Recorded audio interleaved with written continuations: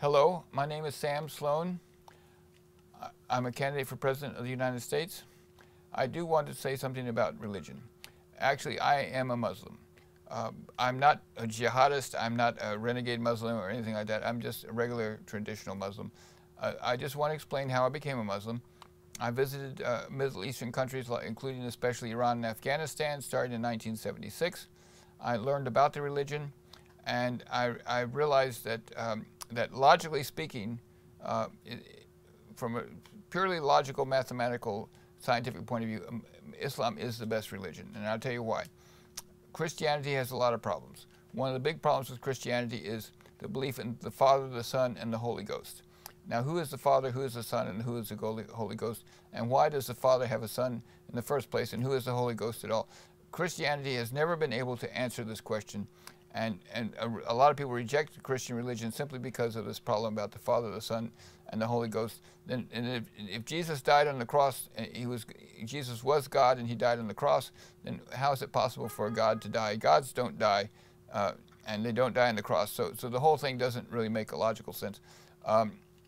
Islam solved this problem. The solution of this problem is simply that Jesus was not a God, he was a prophet of God. Adam was a prophet of God, Abraham was a prophet of God, Noah was a prophet of God, Lot was a prophet of God. All these people are prophets of God. Jesus was another prophet of God, and according to Muslim beliefs, Muhammad was the last prophet. Except there are also branches of Islam, especially the Shia branch, and other branches that say, no, Muhammad wasn't the last prophet, there was another one after that.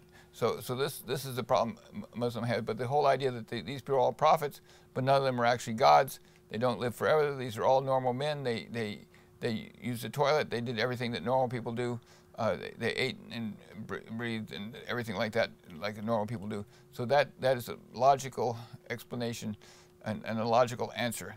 I know the Quran better than almost anybody. I've even published an edition of the Quran. In fact, you've got one right behind you on the pile of books. But I don't join with any of these groups. Now, these groups that are blowing themselves up, committing suicide, wearing suicide, those people are not practicing Muslim at all. There's nothing in the religion about killing other people or about killing yourself or anything like that. This is completely the antithesis of the religion. You cannot call these people radical jihadists because they're not radical Muslims. They're not Muslims at all. Everybody will tell you, everybody who knows the religion will tell you that there's nothing in the Quran about wearing a suicide vest and blowing yourself off and blowing a bunch of people off. So this is just a way that they sort of slander the religion. Every time that there's an attack or an incident and it turns out a Muslim was involved, they said it's because of the religion. Now, on the other hand, when you have all these crazy people going around blowing up a movie theater, shooting everybody in the movie theater, or shooting everybody in a classroom, or going into a church shooting the people who do this are almost invariably right-wing Christians.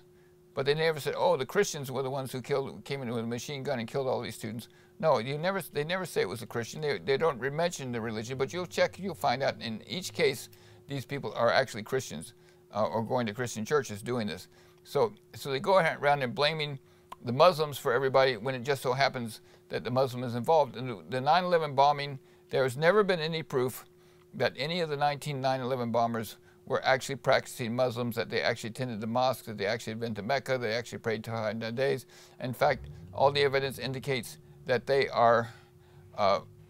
never went to mosque. They never followed the religion at all. They just happened to be from Arabic countries. So the whole thing was a basic slander against the religion.